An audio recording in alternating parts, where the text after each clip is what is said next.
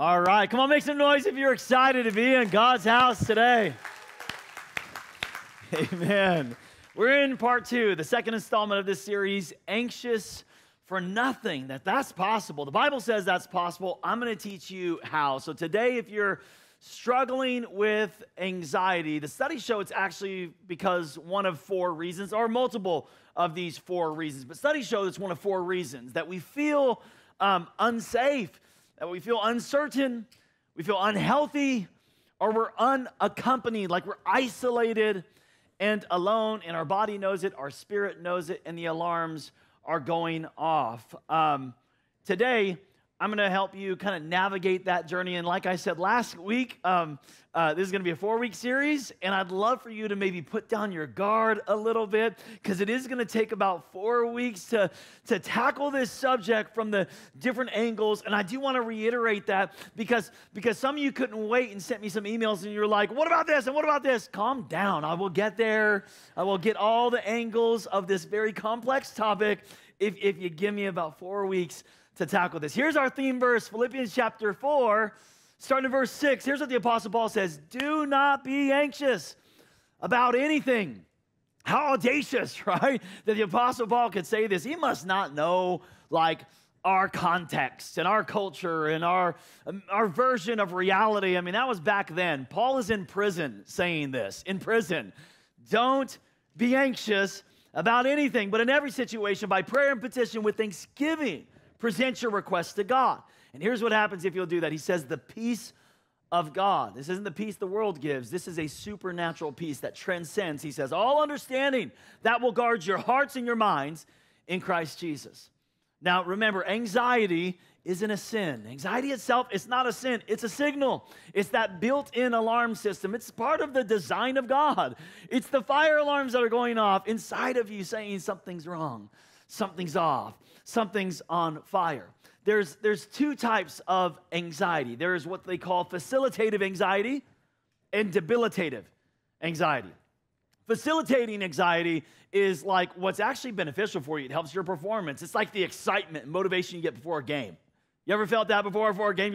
You get excited. That's facilitating anxiety before a test or before a presentation. That's kind of normal facilitating anxiety, but some people have debilitating anxiety, where it's not like it doesn't enhance their performance, it interferes with their performance, their thoughts, it even can manifest in symptoms, physical symptoms in their life that seem like they're out of their control. Last week we talked about uncertainty, and we learned that I don't need certainty, I need to trust God. Amen, somebody? Like, that's what I need. God hasn't promised me certainty. I don't need to have all the answers, and I don't need to understand everything. In fact, if I want the peace of God that transcends understanding, then I actually have to give up my need to understand and control everything, because the peace of God actually supersedes, it transcends all of that. Today we're going to talk about the second reason you might be experiencing anxiety today. We feel unsafe. The title of today's message is Obsessed with Safety.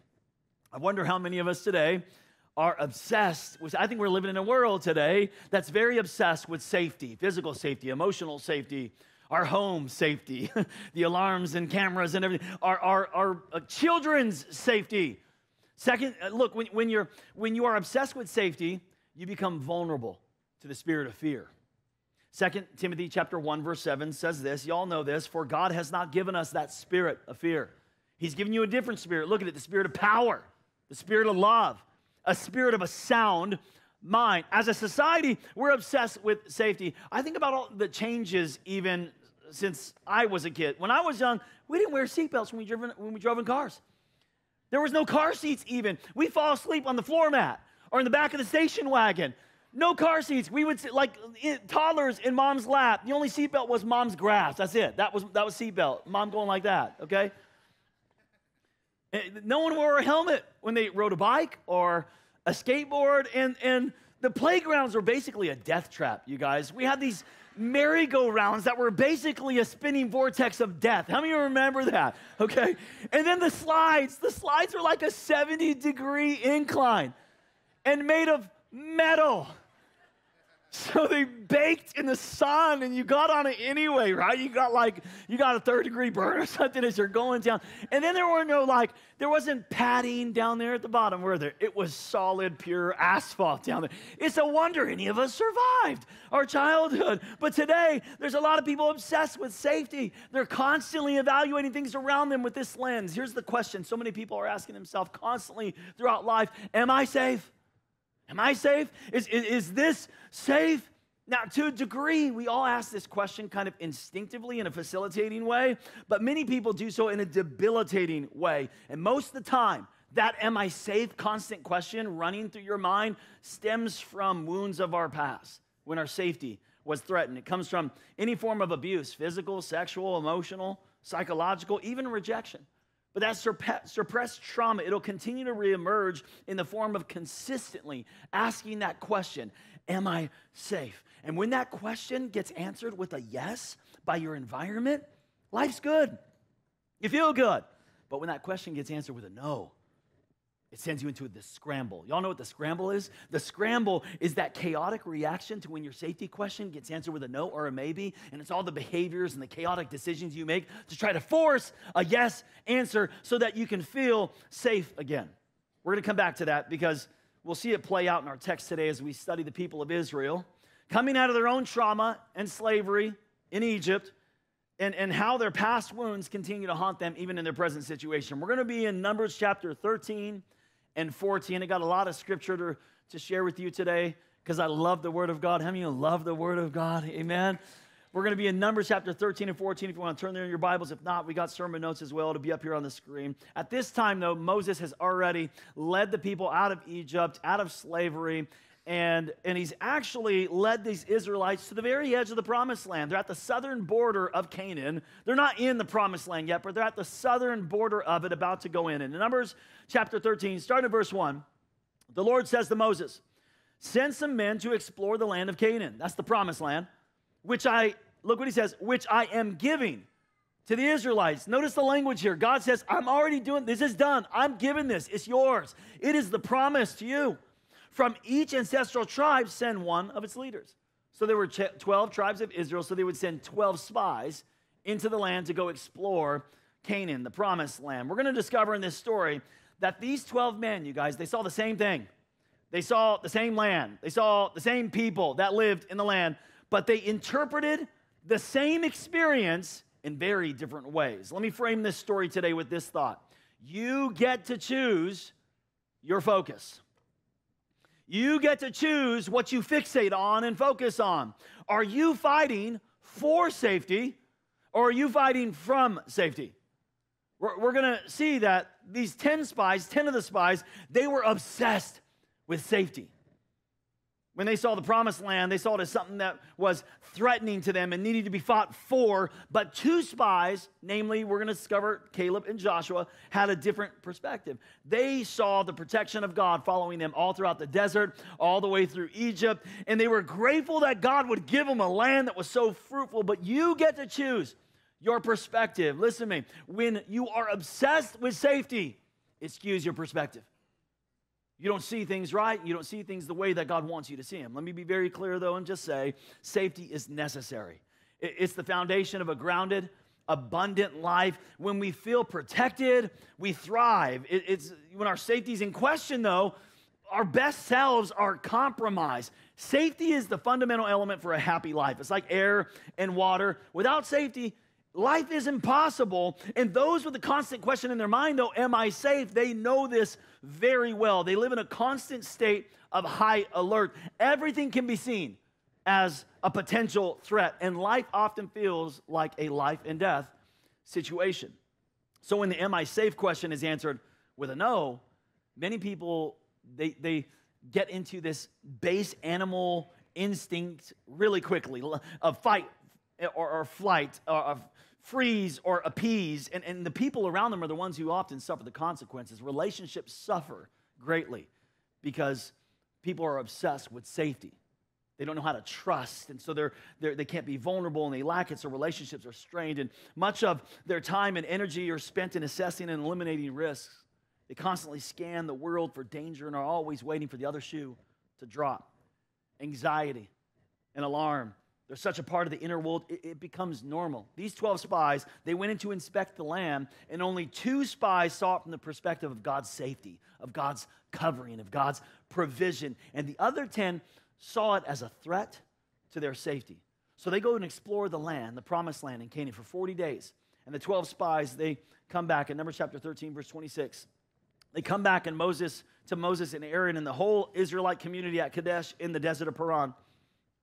There they reported to them and to the whole assembly and showed them the fruit of the land. It was great. It was fruitful. They gave Moses this account. We went to the land to which you sent us, and yeah, it does flow like God said, like you said, Moses, with milk and honey. Here's the fruit. It was enormous. But look at this. They lost their focus. But they didn't get focused.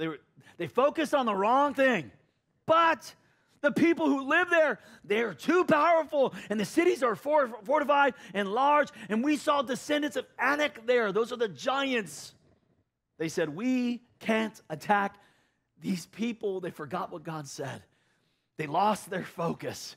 They forgot what God did and how he delivered them, and miracle after miracle after miracle, leading them to this point at the brink of the promised land, at the very edge. We can't go forward. We can't attack these people. They're stronger than we are.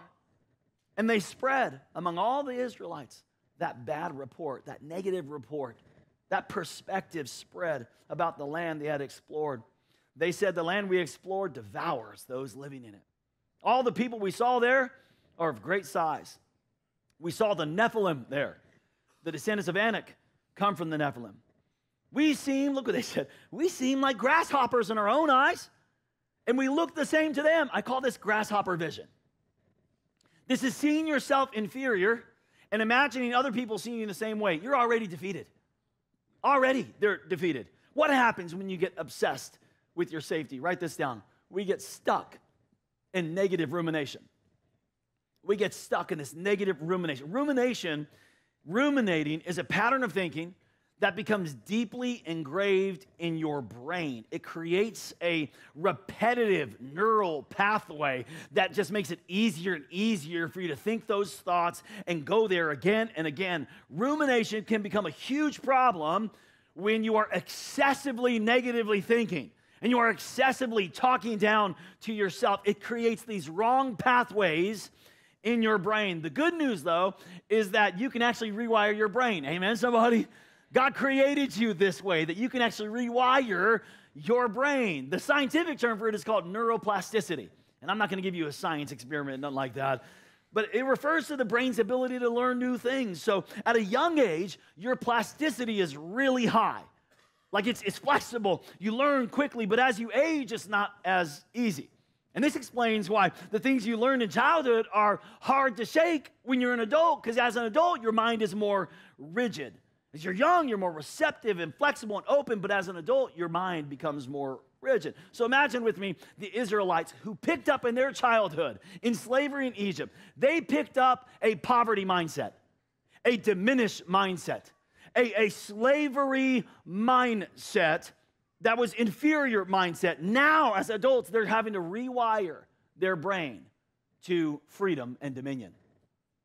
They're having, what a hard thing they're having to learn here. And many of them are having a hard time turning the corner. The story continues because of that bad report in chapter 14, verse 1. That night, all the members of the community raised their voices and wept aloud. All the Israelites grumbled against Moses and Aaron and the whole assembly and said to them, if only we had died in Egypt or in the wilderness. They were so terrified of moving forward. They would rather die right where, we would rather die than go forward into the promised land. Verse 3 says, why is the Lord bringing us to this land only to let us fall by the sword? Now they're going to follow the rabbit trail. Look at this. Our wives and children will be taken as plunder. Do you ever find yourself, when you become obsessed with your safety, you follow the rabbit trail of negative thinking and start creating scenarios? Anyone do that? Anyone do that? Like you just start like oh my gosh, and then she's going to leave me. Kids are never going to want to come over again. I'm going to lose my job. You're just like following stuff down. You follow the rabbit trail of negative thinking. Now our ruminating on the wrong things leads us to, write this down, become hypervigilant against worst case scenarios that we're building in our mind. This is where catastrophizing begins. We're creating worst case scenarios about things are going to happen. We see this happening maybe at a large scale in an election year like this one, where people are going, if my candidate doesn't get elected, America is over. I'm leaving. And it's just this catastrophizing worst case scenario. You see it happening maybe at a smaller scale when you're the passenger in a vehicle with someone who drives a little bit fast and you're grabbing the God help me handle, right? And you're like, yo, God. And you start thinking, you visualizing the crash now. What are my kids going to do? Okay? Or maybe someone gets diagnosed with a serious illness and you begin to consider, what if I get that? What if that happens to me? And your rumination builds into creating a plan of worst case scenarios. Oh my goodness, they say scented candles cause that cancer illness and scented soap and lotion. And so you throw out all the Bath and Body, $200 worth of Bath and Body out of your house. Only to next month buy it all back again. When you're out of the scramble, right? Because you got in the scramble. And this is where Israel, look, this is where Israel's at. They're in the scramble. Oh my God, our wives are going to be dying, and our kids, we're going to die. And they're just all over the place, man. They're not thinking right. Their perspective is skewed. They're obsessed with their safety. Verse 3 says, wouldn't it be better, look what they say, for us to go back to slavery? This is the scramble. They're not thinking. Their perspective is skewed. They're so obsessed with their safety. Wouldn't it be better for us to go back to Egypt? And then they said to each other, we should choose a leader, a new leader who would take us back. We want someone other than Moses. You guys, Moses, his face radiated with the glory of God. He would go into the tent of meeting, come out, and he would shine with the radiating anointing and glory of God's presence. This is the one who met with God in a pillar of fire and brought the commandments and miracles and signs and wonders and let them out and all the play. They go, we should choose a new leader who's going to take us back to slavery, to where we were beaten, to where we were killed, to where our children were snatched out of our arms and murdered. Let's go back there. They wanted to go back. They wanted to go back to their familiar trauma. And often trauma is the originator of this question, am I safe? It's the originator of our obsession with safety. Trauma on the brain is like having 100 hidden video tabs open on your computer.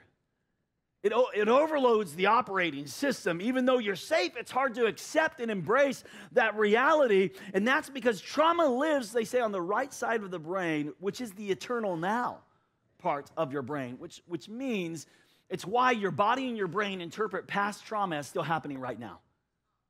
Because it's living, you haven't dealt with it. It lives in the right side. And it could be even a more subtle childhood experience rather than a direct trauma like the Israelites. Maybe you grew up with an anxious mother who was always worrying that you were going to get hurt and put that worry in you. Maybe you are the anxious mother in here today that puts that worry, like whether it's at a dinner table or every time before they leave the house, you're like, be careful, be safe.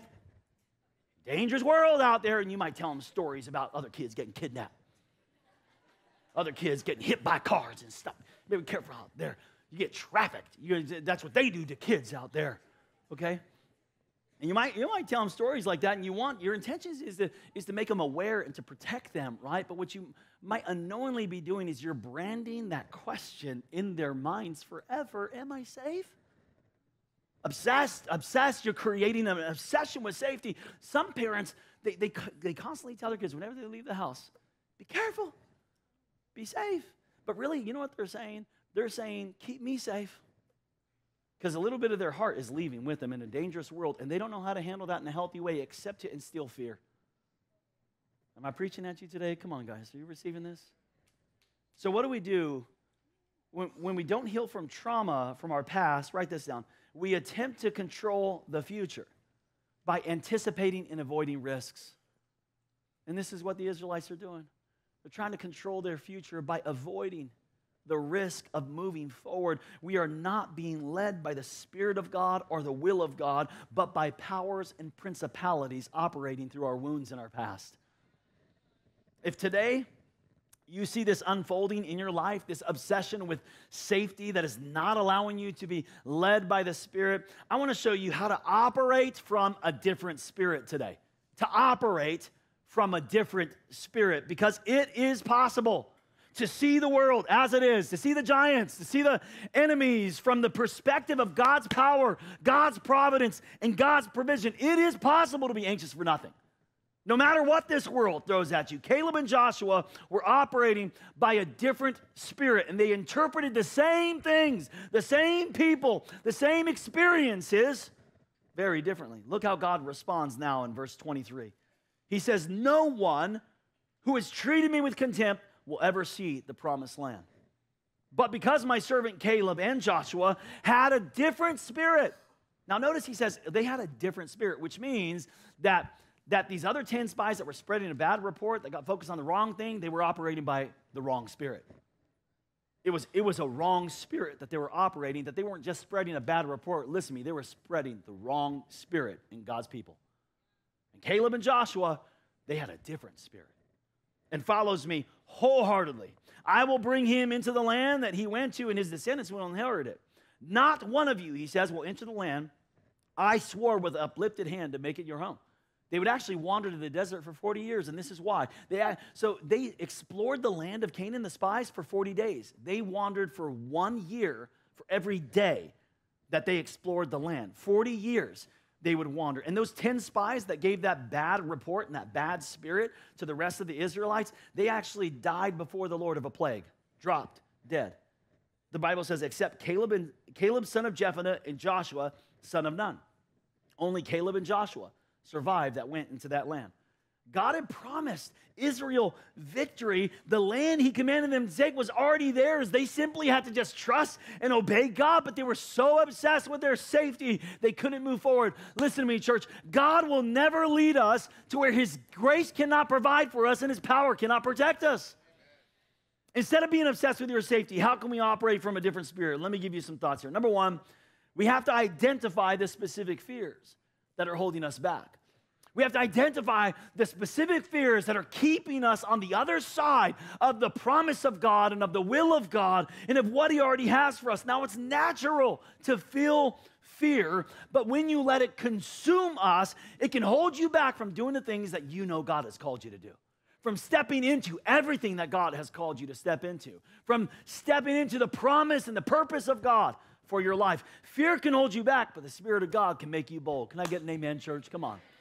Romans 8:15 says, "The Spirit you receive does not make you slaves, so that you live in fear again." So what is it? What is holding you back? What are you obsessing over? We have to identify those things, like the specific fears. It might be a fear of death that keeps you bound from actually going the places that God has called you to go, doing the things that God has called you to do. You might have a fear of the enemy, the fear of Satan, and it keeps you from entering boldly with authority into spiritual warfare for your marriage and your family and your calling. You may have a fear of rejection that keeps you timid and voiceless. You have to identify the specific fear that's holding you back. Proverbs 28:13 says, "Whoever conceals their sin does not prosper, but the one who confesses and renounces them finds mercy." Now remember, I said anxiety in and of itself is not a sin. But listen, when you allow that anxiety and your obsession with safety to cause you to not accomplish the will of God in your life, when you listen to the wrong report, when you get focused on the wrong thing, and you disobey the will of God in your life, that's sin. Anxiety wasn't the sin. That was just an alarm alerting you that you were off, your focus is getting off, and you need to revert your attention somewhere. But you didn't listen to the alarm the right way. Our natural human tendency is to conceal the sin, to conceal the fear, conceal our insecurity, conceal our obsessions and our obsession with safety. But the spiritual response is to confess them and come clean to Christ. To confess, and Proverbs says confess and renounce. So don't just confess it, but renounce it. Renounce means to, at the root, call it out, pull it up. I don't just say, "Man, I'm sorry, man, I shouldn't have done that, I shouldn't have said that. Oh God, I'm sorry for saying, I'm sorry for thinking that." No. You got to pull whatever that was up by the root. What was the fear? What was the fear? Was it rejection? Was it a fear of control? What is it? Your fear of marriage? Your fear of divorce? Some of you don't enter into those difficult conversations. You don't share honestly with your spouse because you're afraid that they'll leave you. Okay, so what is it? What's at the root of that thing that needs to come up? You got to identify the fear, confess and renounce it. Number 2, replace those fears with trust in God's promises. God's word needs to be the buoy keeping you afloat. It is the buoy that's keeping you afloat. Psalm 91 is a powerful psalm to return to anytime that you are feeling unsafe. I just put in your notes, I just put Psalm 91 because I just didn't know what to put. It's a psalm with 16 verses, and I'm going to read all 16 verses to you if you don't mind, okay? It just is a powerful psalm that is on record. This psalm is on record, you guys, with actually protecting people from all kinds of danger and war. For instance, a commander in the Vietnam made his troops quote this Psalm 91 every day, whether they liked it or not, and it paid off. Every one of them came home safe. Every one. In fact, there was an Army Ranger in Vietnam after the first service that came up to me and said, I was one of them. I read Psalm 91 every day as a paratroop ranger in Vietnam, and all of us came home safe. Okay? There's a similar testimony was given about a group of soldiers in World War II from a very small town called Seadrift, Texas. The mothers, the spouses would gather together and they would pray Psalm 91 every day for the men of their town, and all men of Seadrift, Texas came home safe. Not one of them were killed in battle. It was a miracle, and there's been many miracles like this. This kind of protection of God is provided for us. I'm going to read you all 16 verses, if you don't mind. Can I do that, okay? Psalm 91, verse 1 says, whoever dwells in the shelter of the Most High will rest in the shadow of the Almighty. I will say to the Lord, He is my refuge and my fortress, my God in whom I trust. Surely He will save you from the fowler's snare and from the deadly pestilence. He will cover you with His feathers, and under His wings you will find refuge. His faithfulness will be your shield and rampart. You will not fear the terror of night, nor the arrow that flies by day, nor the pestilence that stalks in darkness, nor the plague that destroys at midday. 1,000 may fall at your right side, 10,000 at your right hand, but it will not come near you. You will only observe with your eyes and see the punishment of the wicked. If you say, the Lord is my refuge, and you make the Most High your dwelling place, no harm will overtake you. No disaster will come near your tent. For He will command His angels concerning you to guard you in all your ways. Did you know the Bible says, the Hebrews says that God has sent angels on assignment over every child of God to protect you. He will send His angels to guard you. They will lift you up in their hands so that you will not strike your foot against a stone. You will tread on the lion and the cobra. You will trample the great lion and the serpent. Because He loves me, says the Lord, I will rescue him. I will protect him, for he acknowledges my name. He will call on me, and I will answer him. I will be with him in trouble. I will deliver him and honor him. With long life, I will satisfy him and show him my salvation. That is God's protection. And some of you need to grab that verse and make that a daily reading. If you're in this place of anxiety, of obsessing with safety, this is God's protection. According to the scriptures, God encircles, encompasses, covers, and shields those who make Him their refuge. His presence, the anointing of God, is a kind of force field protection surrounding the child of God, making you inaccessible to the enemy no matter the circumstances around you. This is how men and women of God throughout the ages were able to be kept safe through dangerous situations. It's how Daniel was able to survive the lion's den. It was the presence of God, the anointing and glory of God, encompassing, encircling him. God was the refuge for Daniel in the middle of the lion's den. It shut the lion's mouth. It's why Shadrach, Meshach, and Abednego were able to step. They didn't bow, and they didn't get burned by that fiery furnace because there was a force field protection of the glory of God around them. Not only that, there was a third man in the fire. The presence of God was with them in the fire. The same protection belongs to us today if we replace our fears with trust in God's promises. If we dwell in the shelter of the Most High, and declare what this psalmist says, He is my refuge, my fortress, my God, in whom I will trust. He is my refuge, my fortress, my God in whom I trust. He is my refuge. I'm running to him, my fortress, my God whom I trust. I don't care how many times you got to declare that or quote that before you start believing it and acting on it, or until your fears dissipate. He's my refuge and my fortress, my God whom I trust. I'm telling you, you can operate by a different spirit. You can be anxious for nothing. Child of God, you can be anxious for nothing. If you don't obsess over safety, and number 3, you become obsessed with something else. You become obsessed with obedience. 40 years later, after wandering in the desert, only Joshua and Caleb are the ones who survived that wandering experience of those who went into the land. Because they couldn't see the land through the right lens, the right perspective, God now commands Joshua and Caleb, 40 years later, to move forward. Let me show it to you. Joshua chapter 1, verse 7. God says to them, be strong and very courageous. Look what he says. Be careful. Not like your mama said it, though. Not like some of you are saying it. Be careful, be careful. The world's a dangerous place. No, he says, be careful to obey.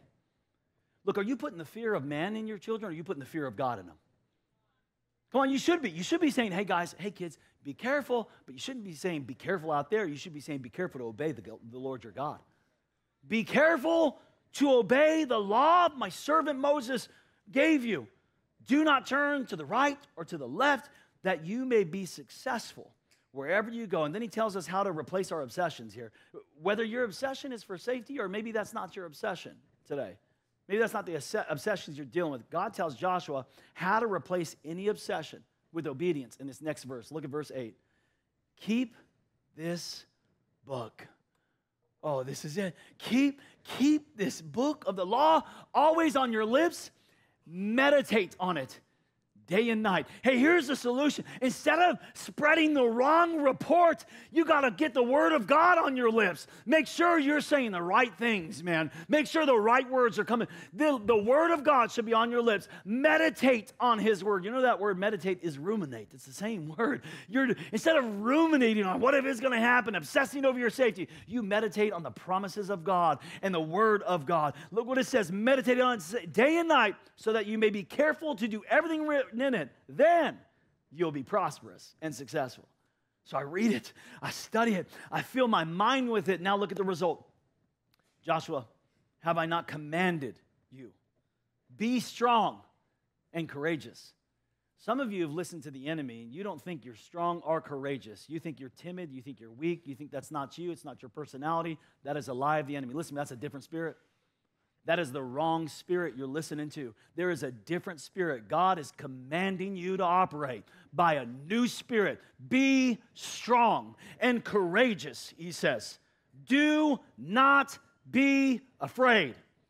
A command of God that cannot even be accomplished if you don't follow verse 8. If you don't get your words and your lips declaring the word of God, if you don't start meditating and ruminating on the right things, you cannot obey the command to be strong and courageous and to be fearful of nothing. Do not be discouraged, for the Lord your God will be with you wherever you go.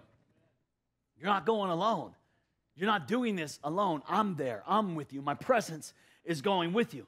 So we got to replace this obsession with safety and our anxiety with obsessing with obedience. And number 4, take small steps daily to confront and overcome your fears.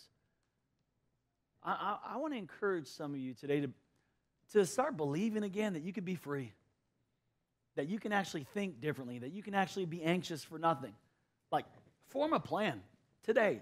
Form a plan to start taking some steps towards confronting and overcoming the fears that are holding you back from God's word. Now, for anyone who's dealing with debilitating anxiety, I want you to know, I'm not anti-medication.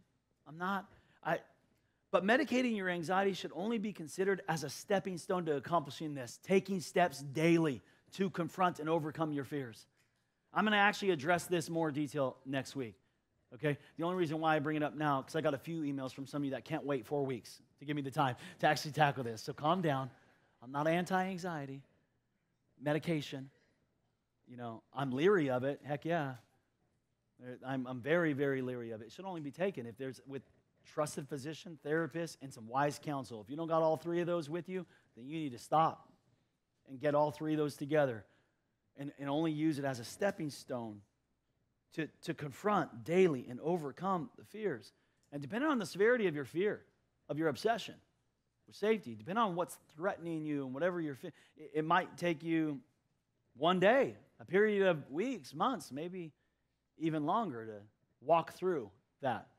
And look, God knows. God doesn't want you to, He's not going to, this is how he dealt with the Israelites. He knew they were afraid. He knew they were terrified. He didn't say, all right, be strong and courageous. Go tackle that 10-foot giant right there. Take him down right now. No, he didn't do that. Look what he did. He just asked them to take a step. That's it. Look at Joshua chapter 3, verse 15. The Jordan is at its flood stage during the harvest. So the Jordan River was at its height. Yet as soon as the priests who would carry the ark reached the Jordan and their feet touched the water's edge, the water from upstream stopped flowing. So the people crossed over opposite Jericho. So here's what God told them to do. All God told them to do. He didn't tell them, okay, go fight those giants now that you're so afraid of. That's not what he said. All he said is, take a step. Step into this. Hey, just take a step into the river. Come on over here and watch me. Watch me work. As you step, watch me work. And as they stepped out and they stepped into that Jordan, it dried up. It dried up again right before them.